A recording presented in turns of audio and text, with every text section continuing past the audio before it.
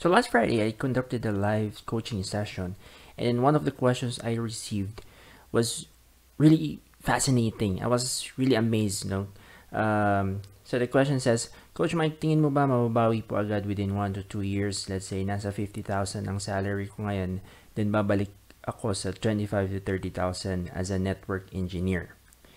So, ang pinupoint out niya dito is that he's already working as an IT support, okay, receiving 50,000 per month.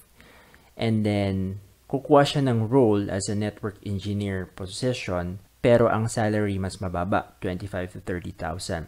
I was really amazed kasi as an IT support, malaki yung sweldo talaga yung 50,000 if you're getting that amount of salary per month.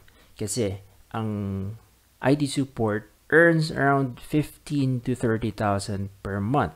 Okay, sabihin na natin, sige, stretch out 35,000.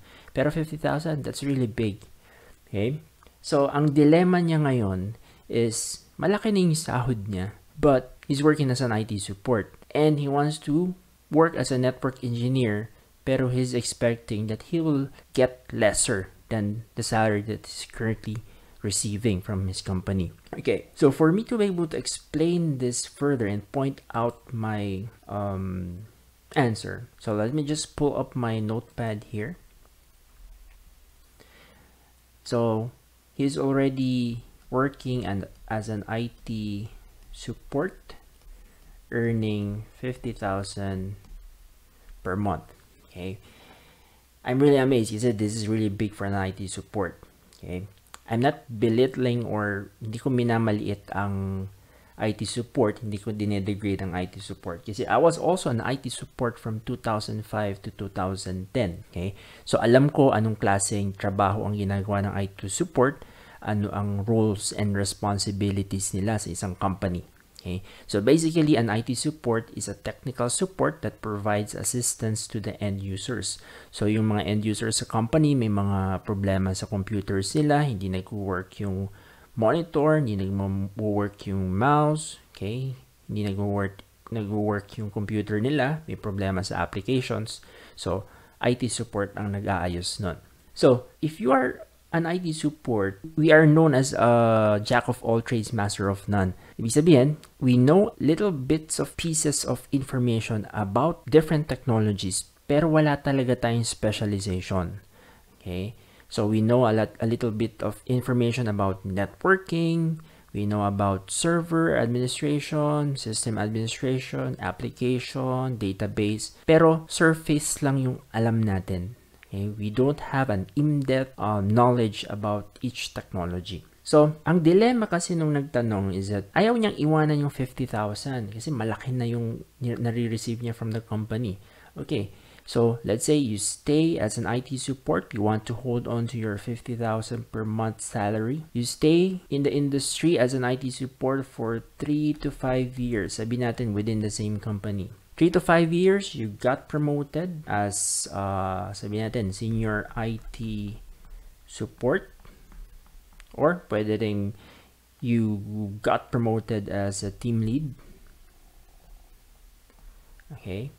Reality is that magkano ba ang increase, okay, if you get promoted in a certain position internally? So usually, increase is 20 to 30% of your current salary. Okay, so let's say you get promoted after 3 years, so 30% of 50,000 is how much? So that's 15,000. So your salary from 50,000 naging 65,000. Okay, so ang laki na nun, no? So as a senior IT support or as a team lead IT support, 65,000 is really big. Pero imagine, after another 5 to 10 years, okay, you're still working in the IT support field. Ano yung ina-expect mo na maging role mo? Probably you'll get promoted as a manager for IT support, okay? Pero still, you are in the end user support field, okay? So at that point, you still know about little bits of information about different technologies, pero wala kang malalim na knowledge about those technologies.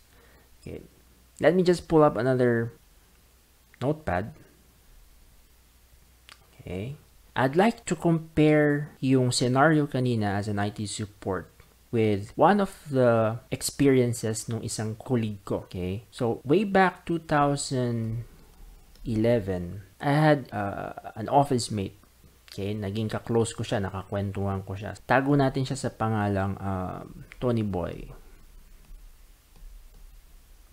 So si Tony Boy, way back 2011, he was just 21 years old. Okay, so sa company namin, sa Accenture, he was earning 25,000 per month. Okay, sabi ni Tony Boy, kwento niya sa akin, alam mo ba Mike, itong si Accenture, pang-apat na kumpanya ko na to. Sabi ko, talaga? At that early age, 21 years old, nakaka-apat na kumpanya ka na? Sabi niya, yes. Alam mo ba, pinakamatagal kong stay sa isang company is 9 months. Yun yung maximum. Ang minimum ng stay ko naman is 6 months.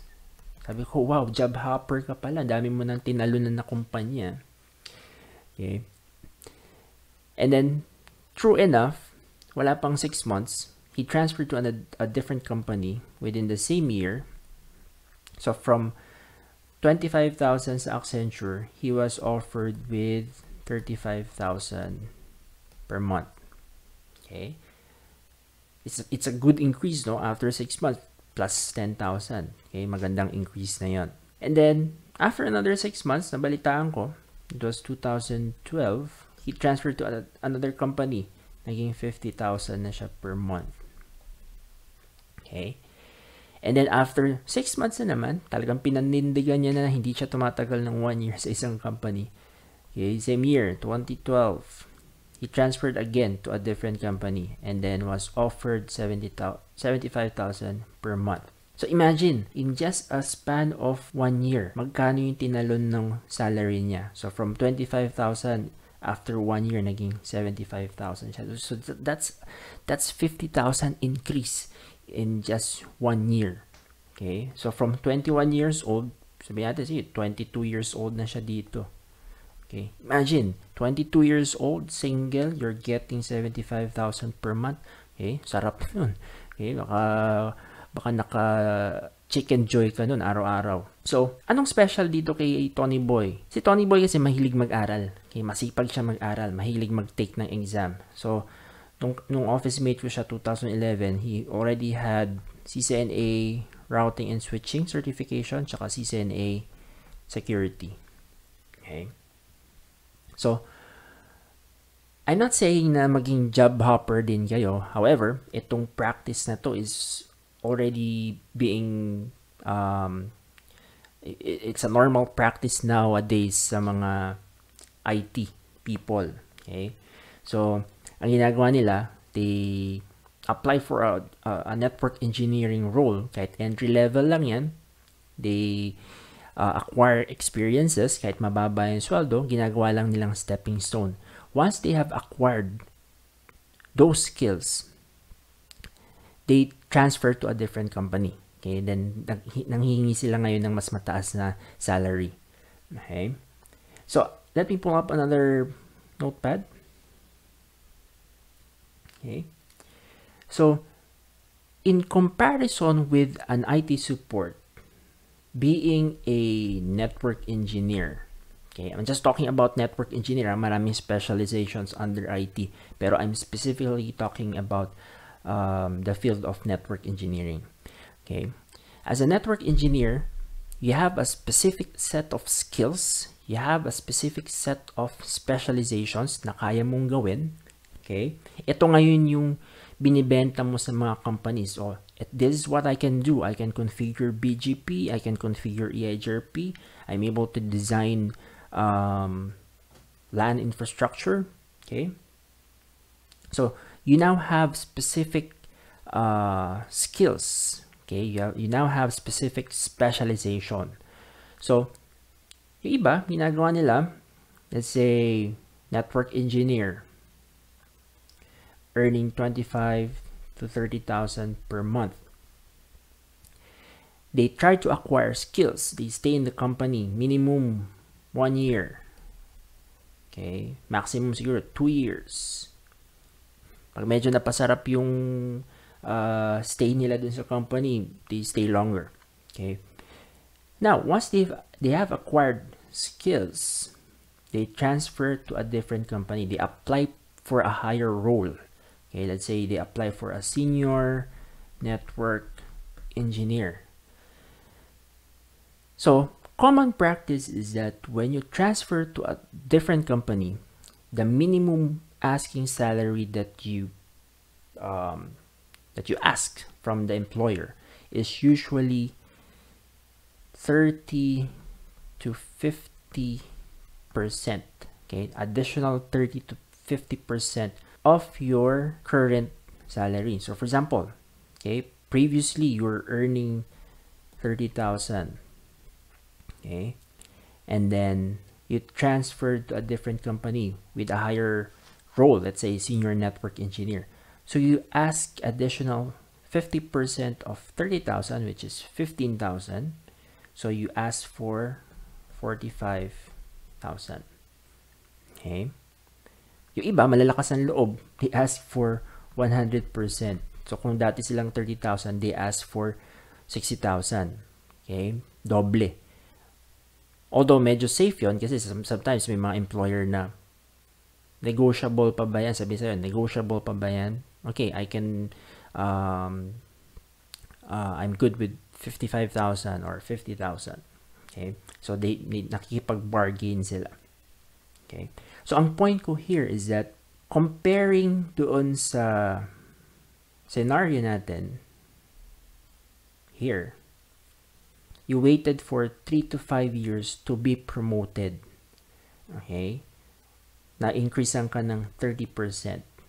But, with this scenario, nag-stay ka 1 to 2 years, you just acquired specific skills, then you transferred, you gained 50% of your previous salary. Okay? And then, same step. Stay 1 to 2 years. Okay, acquire the specific set of skills, bagong skills dun sa new company. And then apply for a higher role. Again, asking for another 50%.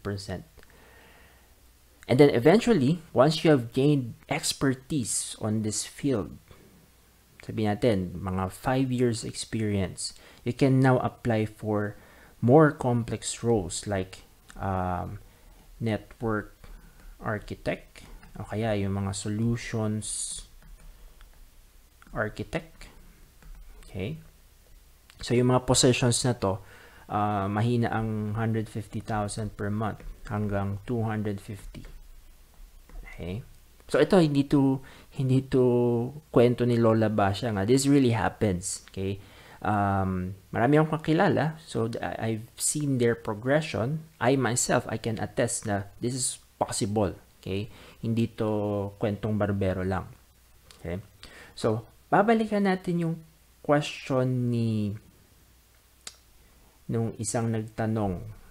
Okay? Mababawi po ba agad within 1 to 2 years? Okay? So, nasa 50,000 na siya, magpapademote siya ng salary. Mababawi ba niya agad yon in 1 to 2 years?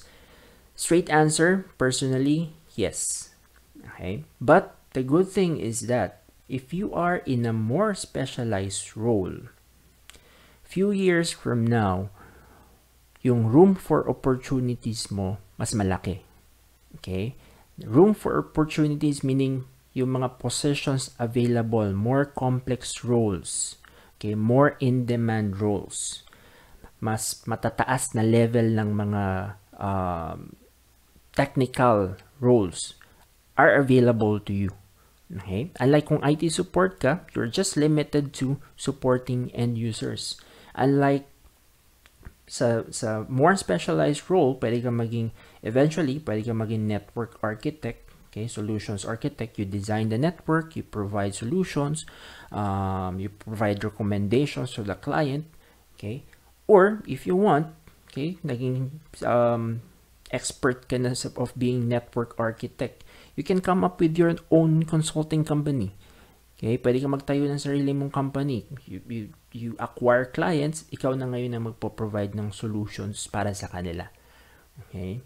So, ang point ko lang here is that if you have a specialized skill, okay, you have a specialization, okay, yung room of opportunities mo mas marami, okay, mas malaki. Okay, so I hope I have provided a short glimpse of my answer dito sa question na to.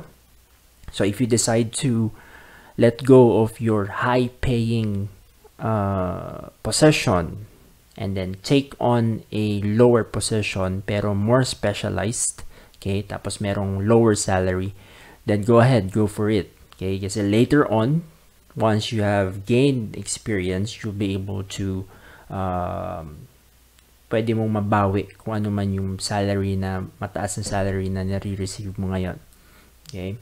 So para sa mga estudyante ko na nakakilala sa akin and know my background and how my career progressed, I've shared with them na meron din ako mga sacrifices na ginawa.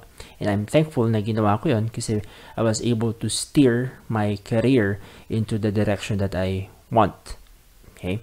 So I hope meron kayo natutunan dito sa video na to, and I'll see you in my next video.